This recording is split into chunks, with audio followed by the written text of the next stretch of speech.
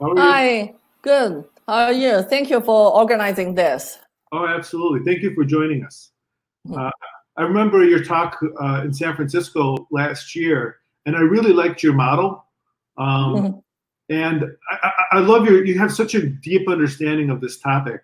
So every time I listen to you, I learn something. And so yesterday I watched your talk, and I have a number of questions for you, but I'd like to give like the audience a little bit more information about you, what you're working on, and then you can like lead into the fair or the safe way of building bots, as you call it. So tell us, tell us more. Sure. I teach several courses in university. Meanwhile, I'm running my company, right? Right. And we have done so many chatbot virtual assistant projects. Mhm. And the course I teach in the university includes system analysis and design, generally how to develop softwares. Also, machine learning for natural language processing and data mining. Those are courses. You can see they have combining of developing products. Meanwhile, AI. And then normally, if you actually want to develop something good, software, you need to follow a certain process, right? Mhm. A standard software lifecycle management process, like use case design, process design, and project management, and so on. And then when it comes to developing virtual assistant, it's a software. It's kind of software, but with its special characteristics of like there are technical risk. Because virtual assistant is usually not deterministic. It's like a human, right? And how do you know you are going to build a virtual assistant that's the future? We actually think future is AI workers. How do you know you are going to build a good one, right? Mhm. And you need to understand what's special here, and then have a methodology tailored to what's special about the virtual assistant, and to systematically organize projects and anticipate possible risks and the potential what's needed there in the future, in short term and in long term. That's why we introduced this SAFE model, where SAFE stands for smart, automated, fast, and extensible. A methodology, things you need to pay attention and follow when developing virtual assistant. Okay.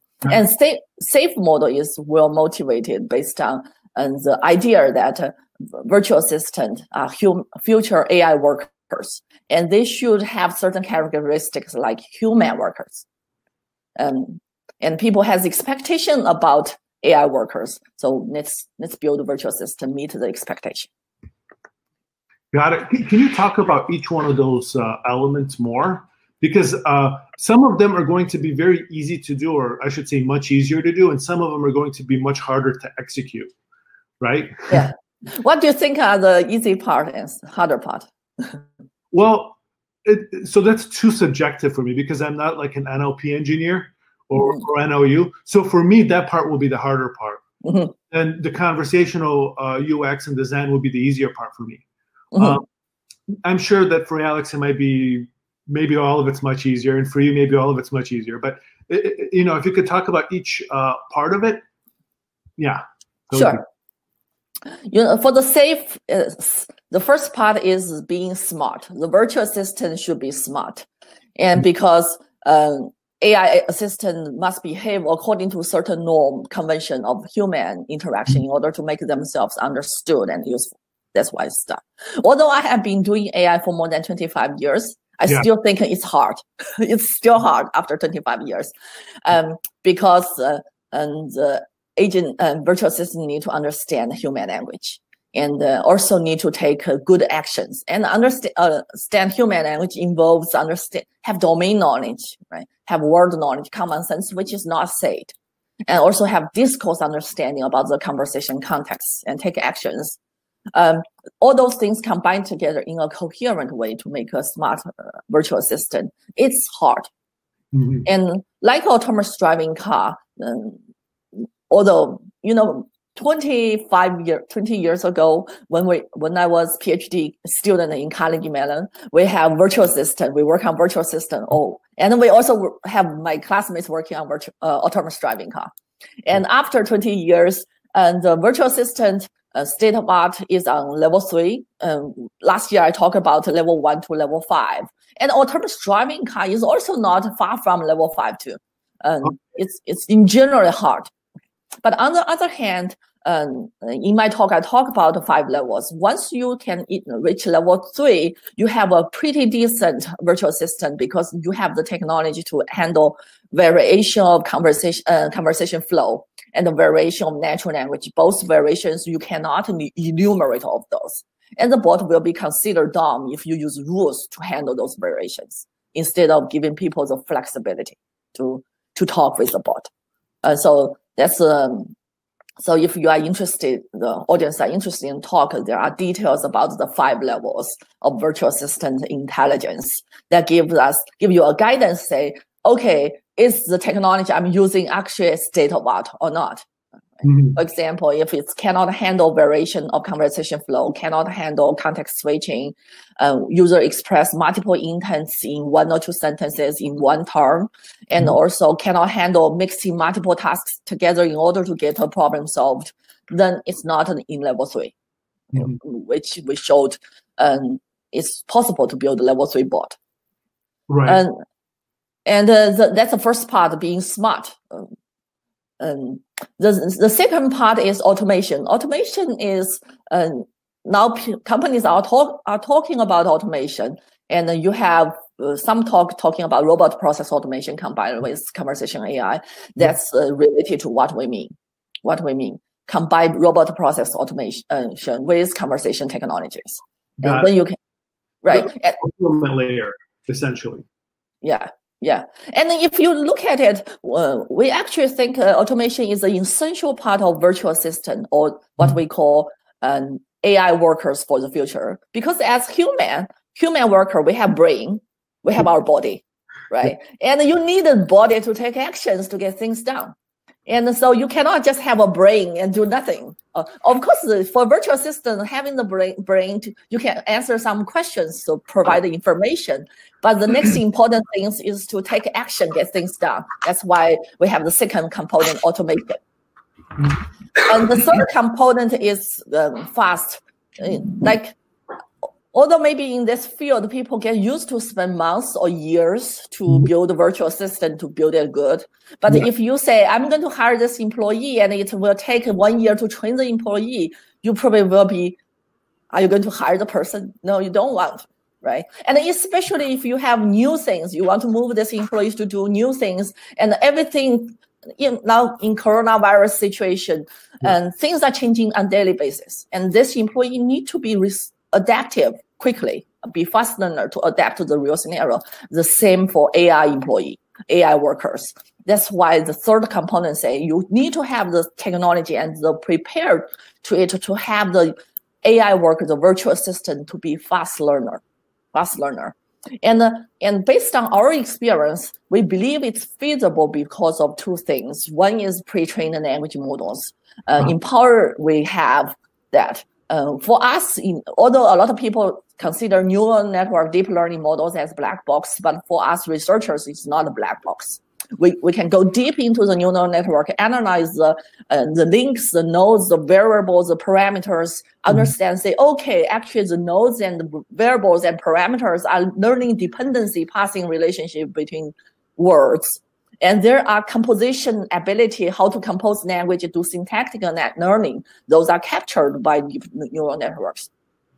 So deep learning are pretty powerful. That's one thing. Another thing is, if you think about the employee, right? When you train employee, you let them read articles, documents in the company, right? Employee training, there are unstructured documents, semi-structured documents. And your employee, and you can say, look at our company's website. There are tons of information there. Our companies, for example, if it's a banking, our loan application process is there, right? And you don't want to actually program the employee. For every case, the employee can learn a lot from documentations. That's why the virtual assistant with the ability to actually digest unstructured documents, semi-structured documents, structured database, and knowledge graph, and websites, and the business process already in the company, as well as if you look at contact center, human conversation transcripts, those are all knowledge. Humans are smart if they can utilize information, the same for machine, right? And that's why, at least for our company, we actually build all those data adapters to empower virtual assistant automatically identify those knowledge and you automatically utilize those knowledge. For example, by analyzing the transcript of human-human conversation, you can automatically generate a conversation flow and generate a training data and say, here are the all times of training data, here are the intents, right? You can quickly start the model and identify use cases. And also by analyzing the websites, by analyzing internal knowledge, you can automatically identify some of the business process already there. It's there, right? You don't need to manually program them, right? Yeah. And are they learning this like in a goal-oriented fashion, where the algorithm has like a goal or a task it has to complete, and then parameters to complete it, and then it learns all of the company's documentation, and then it figures out the best way to accomplish the goal? Is that the way to think about it, or is that at this stage the employee doesn't have a task assignment yet? The AI worker, he's trying to gather information, right? The information includes unstructured documents. There includes business process. Includes by observing human conversation. It quickly formulates its hypothesis about what's the task flow, what's the business process. Where you see usually people are manually design task flows. You see some of them, right? Even for the very good design studio, people are manually design it. Actually, we have a data adapter and knowledge accelerator, also task accelerators, actually automatically generate those task flows. Then also automatically generate, say, hey, here are some intents. Then here are also some candidate training data, right? And then you can quickly utilize to speed up, because that's how human are, right? Human learn a lot of things by observing, by looking, by reading, and that's why we build accelerators to let AI workers do the same thing, right? And so, yes. Sorry, no, I didn't interrupt you. You can go ahead. Sorry if you were in the middle. Oh, go ahead. No problem. Yeah, go ahead, Jason. You mentioned that you've been in AI for 25 years, and I think that's a remarkable amount of time to be in AI. I only know one other person that's been in AI as long as you have, sitting right over here. I guess my question is this. In a lot of fields of computer science, we see code reuse, and it's not something that we see in chatbot development. It's not something that we see in AI or digital assistants. We don't see any type of reuse of or sharing of code. And there really isn't still any kind of standardization, no libraries where you can draw from. Independent of platform. Platform agnostic is what I'm trying to say. You see that as being an important part of the future of creating intelligent agents, or do you not think that that's an important? It depends. I would like to answer your question from more higher level. That is where virtual assistant comes from, right? And you are assuming people are building virtual assistant with in-house developers, right? And or something. Actually, there are 6 different ways virtual assistant can come from. The first, it can come from IT service companies, right? They provide customized solution for enterprise or other companies to build a virtual assistant. And then the company like T-Mobile company, those companies need a virtual assistant, need to have internal staff to support it. And the second way to get virtual assistant is to getting packaged software products. You have, if you have a very generate specific task, and it can be packaged to you. There are vendors already providing those virtual assistants. You can just buy from those vendors. And in that case, the company who need a virtual assistant only need to define requirements and evaluate packaged solutions. They don't need to build it. And the third way to do it is if your company actually want an enterprise-wide solution, that is, has the solution to provide virtual assistant for all the business units, then you want a solution that can provide complete system or cross-functional boundaries and business units of the company. And you need probably those usually from top down, okay? And you can have external platforms to do it. It's very hard to internally build those company-wide solution from scratch. And then the fourth way is you do the cloud computing and get those cloud-based virtual assistant. And the fifth way is you do open source software. And open source software, if the support task is generic, and if cost is the issue, and if you and have internal team, normally engineers want to do open source, you do it. And the sixth way is doing in-house development. When the resources and stuff are available and you have the skill set, the system must build from scratch. And this is not just for virtual assistant, it's for all softwares. Okay, if you think about building a website or doing other applications, those are 6 general way virtual assistant comes from. And when you're asking this question, you are assuming, I guess you are assuming in-house development.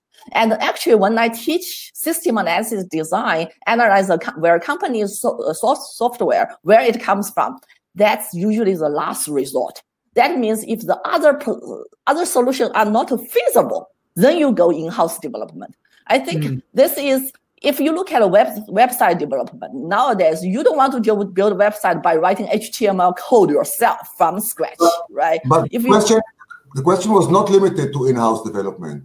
Even the 5 other cases, okay, in the 5 other cases, are there available libraries, like you have the JavaScript libraries, you have objects that you can buy, ready-made pieces of procedures that are packaged and can be ready-made. Like is there such a yes, it's good you asked that.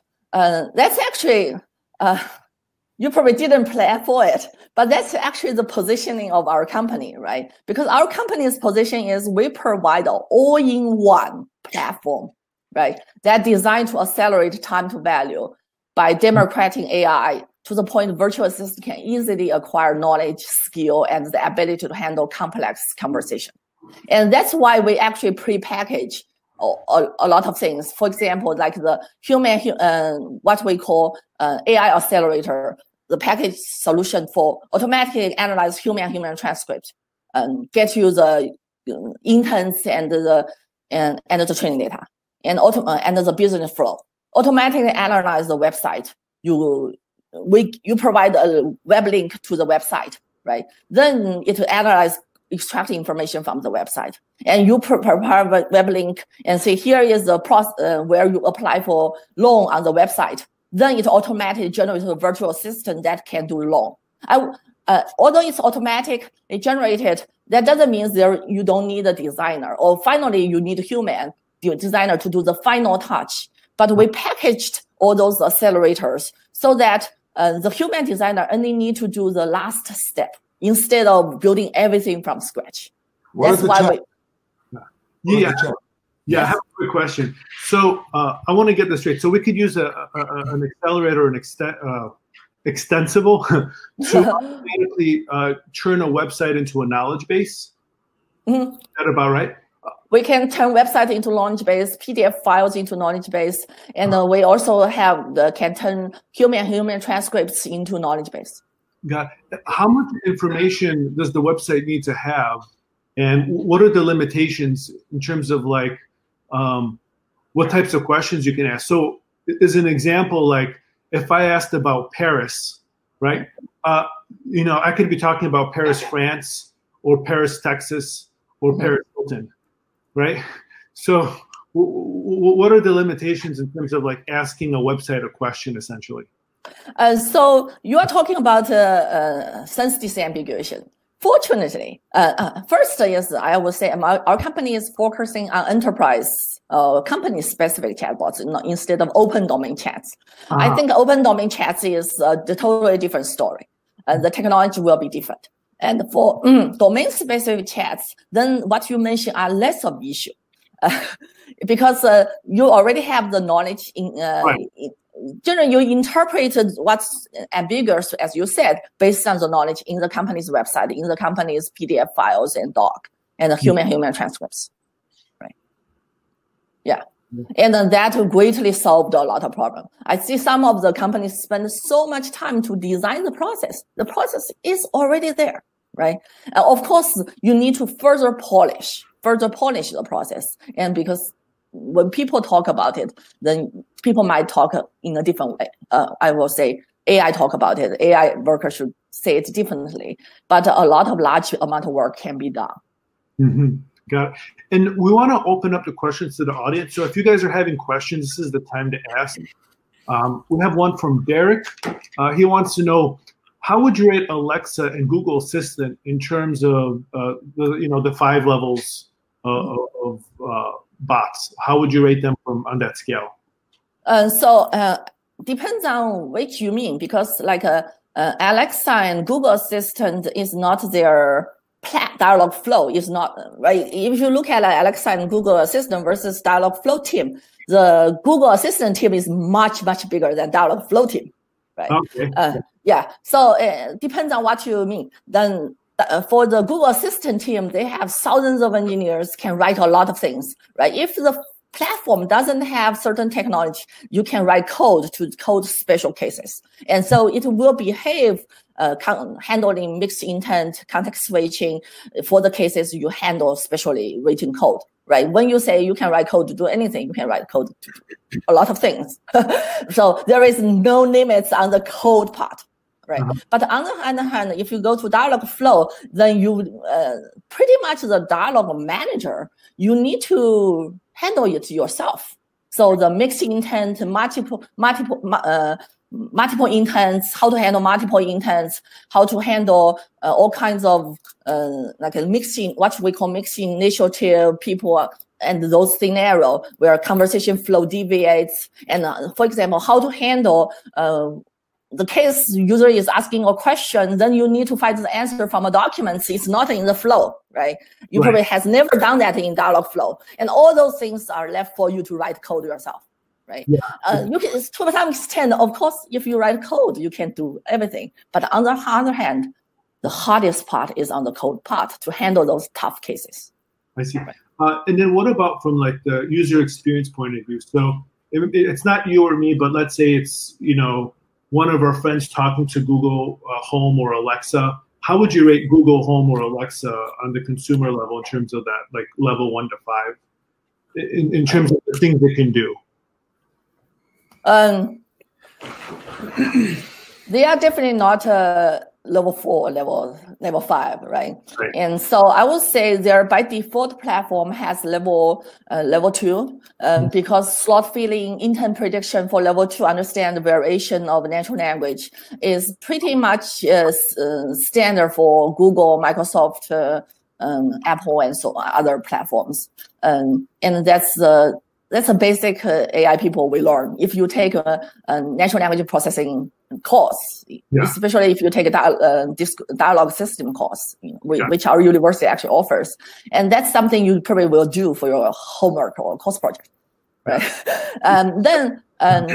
Then for level 3, as I mentioned, it's partially there. It's partially there. Depends on how much effort they put into handling cases.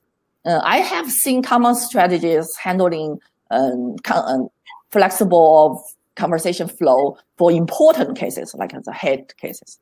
That's also end up with, and also for the knowledge acquisition part, and they also handle that. That's why they have huge team to do that. So, you get good experience because they have huge team on certain tasks. And then you get a bad experience because for certain tasks they probably don't have effort on it. Yeah. Sorry, that's. So this has been just an amazing talk. You kind of sent me on a little research tangent in the beginning of it to look up in the average cost for employment churn. And after just doing a little bit of research, it looks like the EBN predicts around 33% of the average salary is actually projected to be lost from hiring that employee for training, and then also for them potentially leaving before a year, which is just an amazing number to go on. I mean, the average salary is around 45,000, so it's like 15 grand that they're expecting just to lose. They hire and they're going to lose that, and that's what kind of they're projecting. And you're building the software, and everything that you've been talking about is not necessarily how to mitigate that risk or save some of that money back, but to build an amazing knowledge base for new employees to be able to interact with, because that's going to be a little bit of saving, and two, for that to be an employee in and of itself. It's just amazing to look at from kind of a numbers perspective, because it gets overlooked, like ROI or why you building a bot in the first place by a lot of clients. And for you guys to, I mean, that's a pretty compelling number, 33% of the salary being lost. What are you guys seeing that you're either making up? I know that's kind of subject to the design and the implementation of the chat strategy, but what's like the overall goal for you on supplementing some of that lost or coming in there to help out? Supplementing the loss. First, I think people quit jobs for various reasons. And if you put people to do boring job, right? And I think contact center, if you keep on net the people to answer those question thousands of times and every day for the same questions, they are going to leave the job, right? And I actually think that's also the mission of a company, is to say, we are going to create a world in which the human and the smart machine collaborate to deliver superior experience. We actually emphasizing on the collaboration part, which corresponds to including we actually has our customer building virtual assistant based on platform. We help them to train employees, coach employees, talking with their employee, for example, at this COVID-19 cases, like the HR bot COVID-19 cases to help.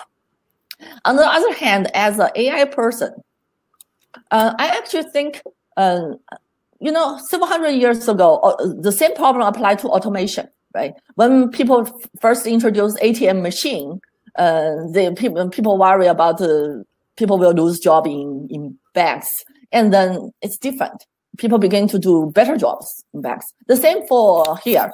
And I actually think as we introduce virtual assistant, which we call AI workers, and then we can leave those better jobs, smarter jobs that human is supposed to do to human. And meanwhile, if we run out of jobs, let's work 3 days a week. I'm fine, right? Amen. And meanwhile, if this world, some people just get, in US, people are talking about the universal salary, and you just pay people, right? People get money for without work. I'm supportive of that. In the future, if AI is making money and if our company is extremely successful, we can pay tax, and tax goes back to feed people. Right? Yeah. I'm totally supportive of that. Me too. Me too. Yeah. Well said. Yeah. A counterintuitive question. It's probably a silly question, but is it easier to build a level 3 bot with you guys than to build a level 2 bot? You mean with us? Yeah. Actually, we don't differentiate level 3 or level 2 in our platform, because in our platform, you just provide the knowledge. For example, you provide the business process, right? Or also we can crowd the business process. And then level 2 will support automatically. So the people who build the bot don't need to think, actually level 3 is supported automatically too. You don't need to think about the context switching. You don't need to think about mixing initiative or multiple intents. And the technical details were all hidden, and the underlying technology handle that. That's why the bot out of box is level 3. It has all those, has the technique needed for level 3. Of course, then you, in order for the bot to reach business goals, then you need to give it some personality, right? And also feed it the right information. Yeah, so we're going to be, we're opening up to audience. If you guys have any questions, please ask them now and we can direct them to Professor Lee. So I have this, it's a philosophical question. And I want to get your thoughts on it. Once you get to, like, let's say a level 5, and you give bots goals, is that a good way to get things done, or is there just too many unknown unknowns and unintended consequences? For example, let's say in the future I'm talking to Siri, and let's say Siri is a level 5 bot, and let's say I say that I want to buy pizza, and then I want to just buy the cheapest pizza. Does that mean that Siri is going to order pizza from India and it's going to arrive 3 weeks later? So you kind of get the idea of my question. Yeah. is there like a limitation to goal-oriented AI, and what's the best solution to that? Would it be to know the person's preferences in a really deep way, so that if I say, give me the cheapest pizza, it'll have the context of like Stefan's in San Francisco. For him, a cheap pizza is $30, and taste is really important. So it looks at all these preferences that I have that are actually more important than the goal I give it. Actually, what you expressed is exactly the example. If the virtual assistant did a bad job, then that's a bad bot. That's not a good level 5, because level 5 means you need to acquire knowledge. You need to acquire behavior, skills. You also need to acquire preferences from complex instructions, right? And sometimes, or even from implicit past history. Okay, and then if a good level 5 virtual assistant should be able to handle the problem exactly you described, handle it beautifully. And a level 5 virtual assistant should be very rational, very rational. Even human workers, a lot of them are not rational. Right. And level 5, because they are AI workers, only some crazy people build it, right? But a good human-like automation should be handle those things nicely, because they need to understand, learn preferences. Yes. And so we have a question from Richard. Can you elaborate on how you crawl knowledge bases? So the knowledge bases we consider includes the major, what we consider important information in the enterprise, in the companies with our virtual assistant serve, which includes unstructured documents. Think about on your websites, there are FAQ pages, there are also a product manual, there are descriptions about your company, and your company has PDF files, doc files, right? You also have your company, if your company are using enterprise business process management software, then you have business process there. And your company website, not surprising, you have a lot of application forms, a lot of forms there, they are all knowledge. And then you have your product database, customer database, those are knowledge. And if you analyze your contact center, there are human transcripts and recordings, those are all knowledge. So my definition of knowledge go from unstructured to structured, right? So those are all knowledge. Yeah, does it automatically structure them into categories and so on? Like a website using NLU to understand it? We actually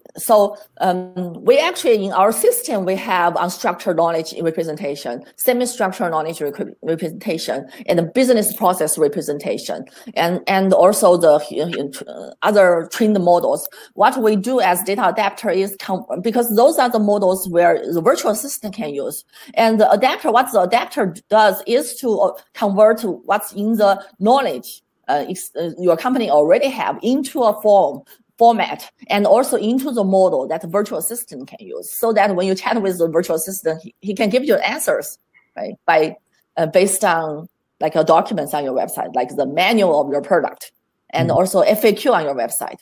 And the virtual assistant then can help you to go through the loan application process, because your business process has those already information there. Mm-hmm. Got it. So we're going to do one more question. Jason, Dustin, if you guys have a question, you can throw it out there, or we can ask the audience. I know there's like a couple or more.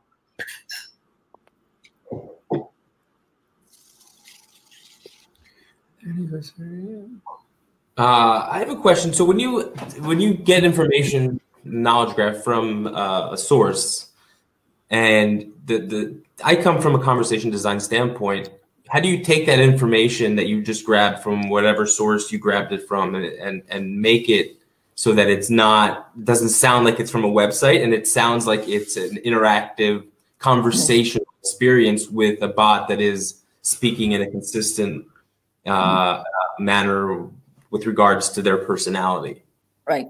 So let me talk about the current, what we have, and also what's the future, right? The current, what we have is, for example, analyze the business process, then what you normally have in the design studio, you drag and drop and design the flow.